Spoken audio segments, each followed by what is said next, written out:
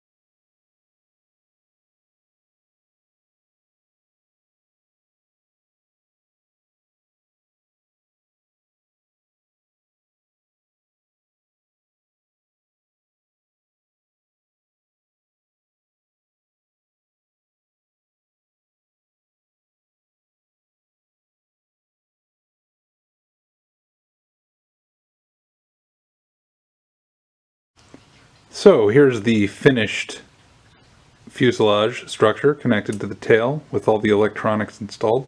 We've got the motor installed and the electronics for that, the ESC. A little washer under there for right thrust angle. Got the receiver and its platform. We'll hook that in with Velcro later. We got the elevator servo in its place, hooked up to the push rod, and all of the tail as we had already assembled. So now all of these control surfaces on the tail now work. You can go elevator up, elevator down, rudder left, rudder right. So that's it. The fuselage with all the electronics working. Next time I'll be building the wing for the Mini Ercoupe. Cheers.